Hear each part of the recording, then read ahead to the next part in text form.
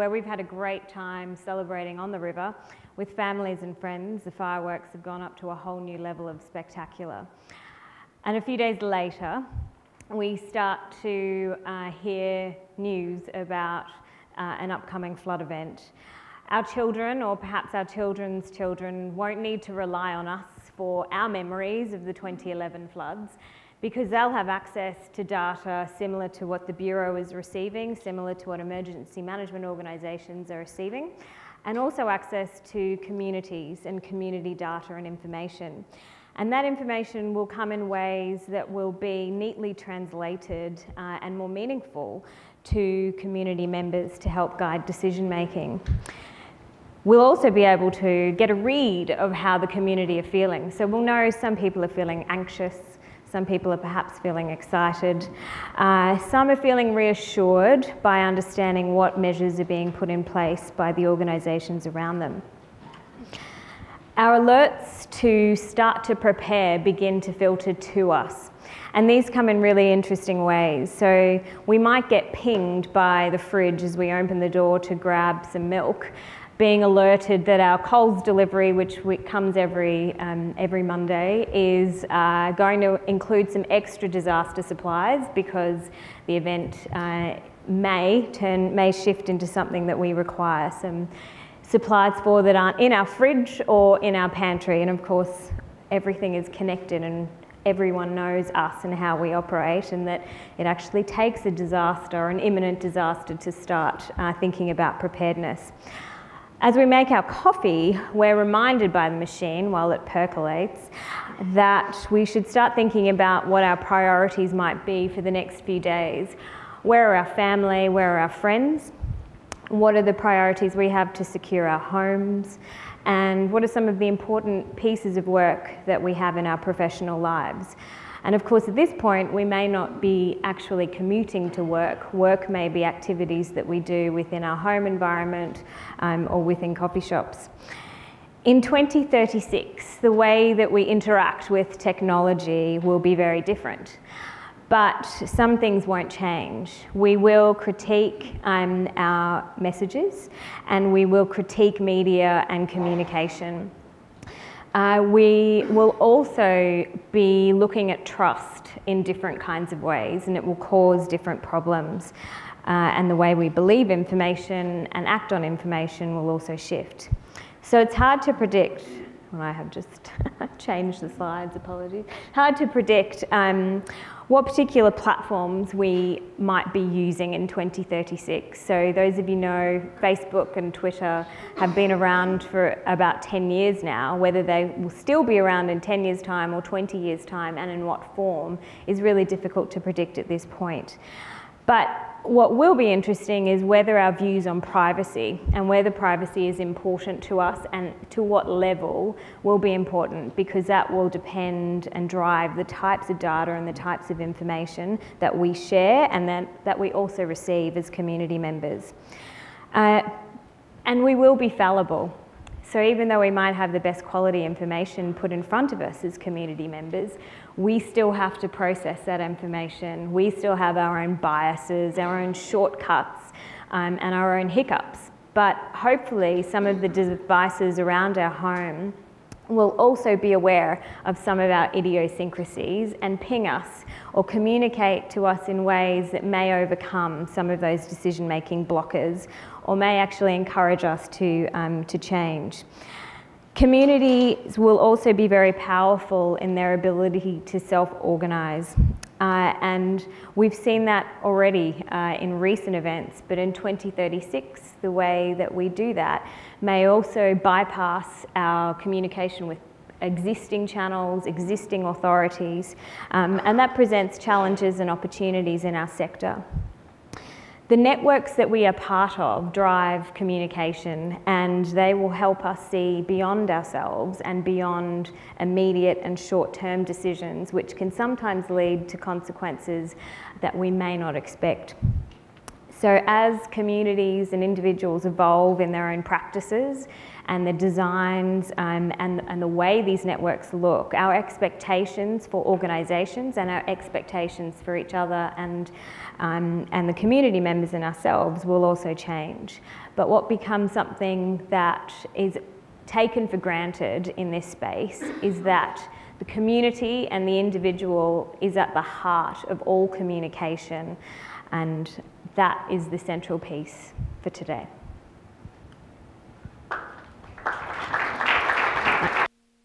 All right, so as we can see, we're tag teaming on this one. There we go. So you've heard from Amisha just now about how people are engaging in this networked world, even more networked world of the 2030s. Of course, people aren't alone in this. We are also in this environment, in this future environment, going to be able to draw on a lot of other things that are also part of the networks, devices, sensors of various forms. So, for example, all of the personal devices that we carry on ourselves will, of course, also generate their own information, share that information with the network. Many other devices around the place, fixed and mobile devices, will themselves also be networked and generate information. There's probably going to be a network access for every street lamp, for every traffic light, for every other piece of infrastructure that is powered in some form, will be connected to the network as well. We have all the fridges, we have all the other devices, the internet toasters and whatever else there might be by then, that are also part of the network. And of course, all of these constantly generate data, all of these constantly generate information. And that information may also in the end become useful in terms of providing data for situational awareness. So we're getting to a point where we can actually draw potentially on all of these data points to understand what the situation on the ground is. For example, the streetlights that have their own network connections. When those connections go offline, we can assume that the flood has reached them and they've now shorted out. For example, we can see all the sensors that are in our cars and track their movements around the place and work out from those movement patterns which roads are still passable and which ones are not.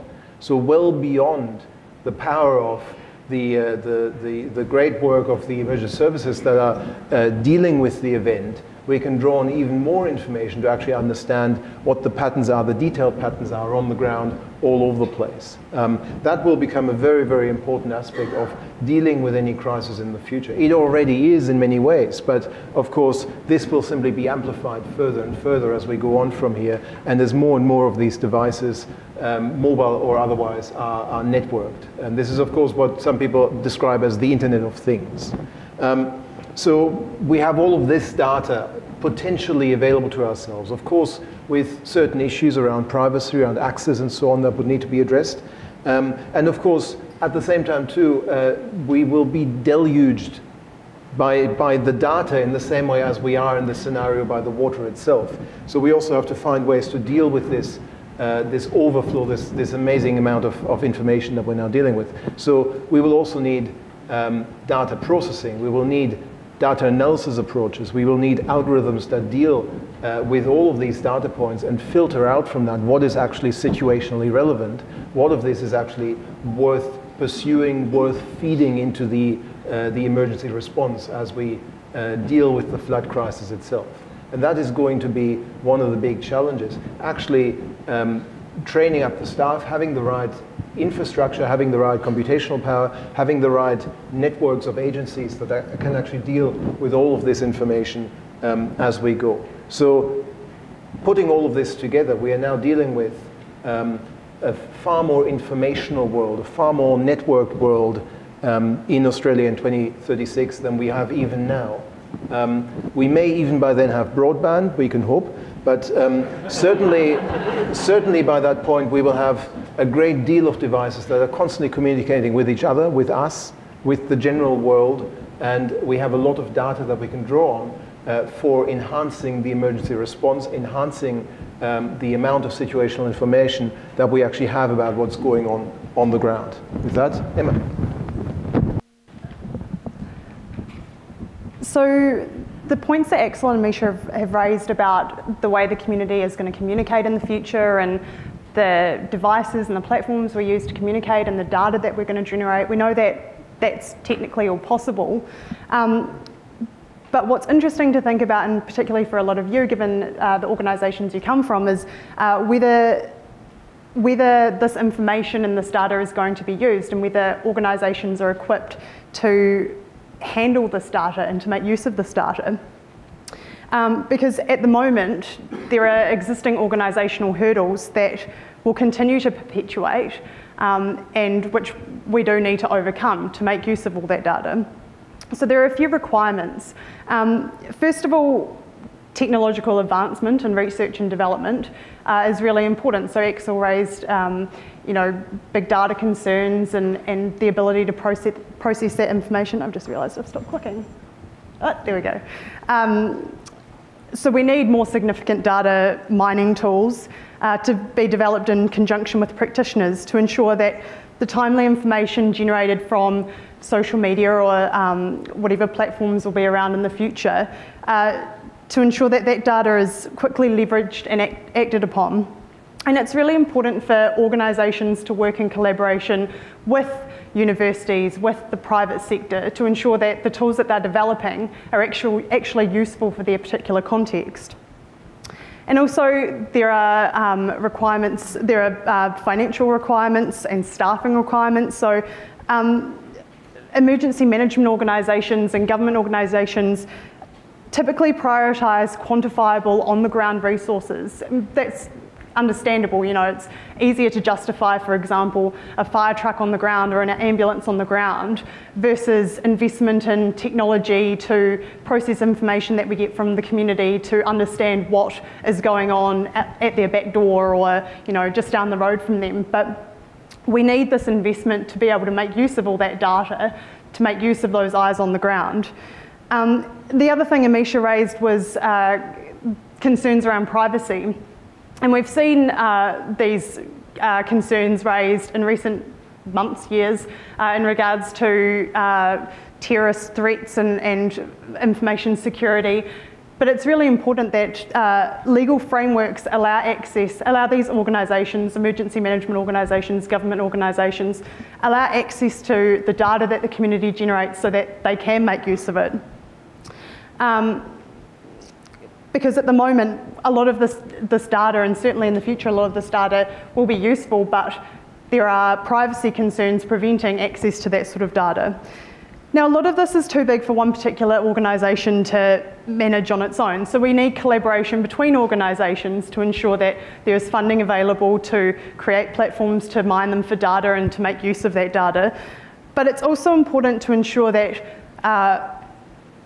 the diversity of these organisations and the diversity of the community is also acknowledged, because what goes on in Bundaberg, for example, is quite different to what goes on in Brisbane, but equally what goes on in Queensland in general is quite different to what goes on in Victoria, because we have different disaster contexts which affect people differently, and also the resilience of some particular communities who face the same disasters year after year is quite different to, say, a community that doesn't have frequent flood events or bushfires or whatever. So these organisations need to collaborate with one another, and it's also really important that they collaborate with the community members themselves, because they know what issues they have, they know what they need when a big flood event comes, if they've experienced it year after year. So it's important, because these communities do self-organise, it is important that agencies tap into that knowledge and make use of that knowledge. And just to end, I guess I want to kind of end with a question of power, because with all the best technology and advice and knowledge, is it possible for all this to break through existing power structures? Because we know during disasters, during flood events, during bushfires, any sort of big event, there are existing political structures and political interests that dictate how the disaster management process is run. So I think it's important to end thinking about whether we can overcome these political structures and these power structures to introduce change, to introduce new technologies, to introduce new data mining platforms, so that we can make use of the community and the information that they're generating. Cool. Okay, so who's in their 30s? Raise your hand. Who's in their early 40s? Raise your hand. Okay, you guys are going to be productive, employed, and active after what's called the singularity, which they expect will hit around 2045, 10 years from now. That's that period when machine intelligence surpasses human intelligence. And if you're not feeling uncomfortable yet, just write a little note. Google Ray Kurzweil, Life Extension 2045. And begin to understand that your kids will have significant non-biological components in their bodies that are actually accessing the cloud. And when you think about who we share information with, just reflect that Airbnb is now the world's biggest hotel chain. People are okay sharing with Uber quite a bit about their credit card and who they are and have profiles. So, in that spirit, when I first learned about how emergency management works, we are graced by the presence of men and women in uniform who command and control all manner of important things when the proverbial hits the fan. What does command and control actually mean? Ian McKenzie, how do you begin to think about this idea of self-reliance, self-organization, what the businesses and residents of the future are doing then compared to now? I think, first of all, I think every session like this needs a provocateur. So if you'll allow me that privilege, I'm going to start by saying we are only talking about 20 years in the future, not a future state. We've heard a lot about technology. We've heard a lot about advances in the Internet of Things. Who here is, and I think you mentioned an age there, so let me, without putting anybody's age at risk, say, who does not intend to be in the workforce in Queensland in 20 years' time? So we are the vulnerable of the future. So when we think about how people will be in 20 years and how we put them together, I think we've got to think about how we will be. Because the leaders, those in command and taking control and issuing directions and considering technology, I, for one, will not be thinking about how they've used that technology. I will be thinking about how I feel. And as leaders today, that's what we will be judged on after every event. How did we make people feel? So I think there's an absolute need for us to turn how we do business on its head. Mara mentioned to me before lunch the triangle of disaster management arrangements in Australia. That is just fundamentally the wrong shape. It needs to be a circle. It needs to have a target in the middle, and the target needs to be the community. And that community is either individuals or businesses, and we need to think about how we make them feel in the future. So that would be my challenge to all of you, especially the uniformed, my ex-colleagues up the back. It's how we engage with the community and how we serve them. If I may add something as well, I think there's been a lot of talk about, for example, in the immediate aftermath of a disaster, how we actually capture the impact. And there's been a lot of talk about we send drones up, we send some sort of vehicle out to actually capture a satellite to capture the extent of the damage. It's our experience that as we get older and that the number of single inhabitant homes increases, you really have to look at the stratification of your community and what their support networks are. And I'll tell you a little story. Back in 2012, we were in Roma, and it's obviously an aged rural population where the partner had passed on, and there were a lot of old people in that community. The flood had passed through, and they were sitting in their homes waiting for help to come. So ultimately, we can capture all of the impacts from a particular disaster electronically, but it's the people that matter, and who provides their support network and how we deal with that in 2036, which is a really big issue that we need to contemplate as well. Please feel free to ask questions, or we can keep going back and forth on the panel. I guess one of my... Oh, please, Mike, go. I was just going to pick up a point that Mark raised earlier on, and we talked about the community being at the heart of where we go into the future. And I think the point that Mark was making that we've got a community at the moment in relation to emergency, from warnings and their expectations about what the authorities can do, SEQ Water, what we can do with our wonderful dams. That's an ingrained perception. So we can talk a lot about technology and where that may go, but I think one of the challenges we all face is how do we move community understanding to where we need it to be? And I'll also pose that question, if we're in emergencies, we also talked about this the demand for information, and let's flood the community, let's be as transparent as we can, flood the community with information, but what do they actually need to know at that time? But I think fundamentally we have a scenario, and it's not uniquely South East Queensland, but we've got a scenario where we've got a community that over the years, despite 2011, they're still lulled into this. There is a sense of security that when the time comes, that the authorities will be stepping up, and they wait and they receive. So I think that's a fundamental challenge we all face. So let's reflect on that. We have a few minutes left, and I might even encourage George, who's busily taking notes, to reflect on something that's been taxing me for some time, which is, we have this political cycle. The reason why we don't have a lot of local government here actively engaged is because we're about to go into local council elections, aren't we? And then we're about to go into federal elections, and then, oh my God, we're back into state elections. It's like every 5 minutes, right? And what do politicians offer? Security. Vote for me, more police, more safe laws, more safe dams, whatever it is. How do we flick this culture? How do we get to the heart of this? We on the ground are the ones that are going to be stuck without power for a week.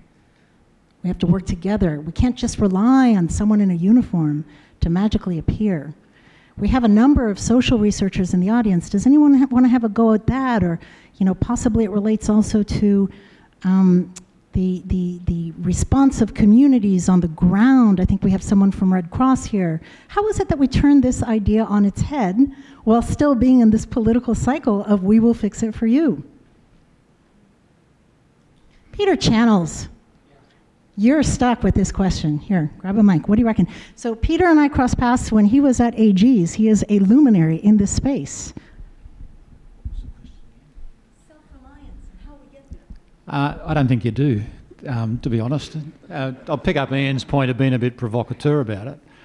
But have a look around at the sort of magazines that are in the news age. Just go and have a look around. Look at the sorts of shows that are on television.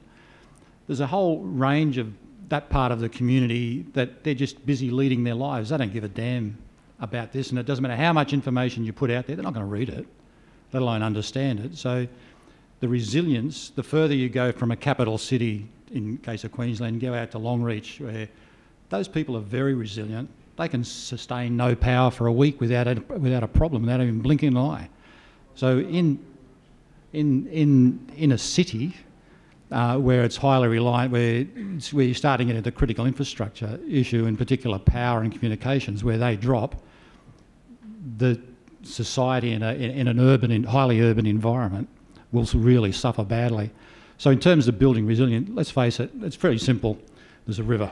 If it floods, we're going to get wet. And, you've just got to work out how we can... You're not going to stop the water. You can't divert the water. So, the resilience, you've got to live with it. People in Rockhampton, they live there, they get flooded every year, but they love the area, they're going to stay there. North Queensland cyclone, same deal.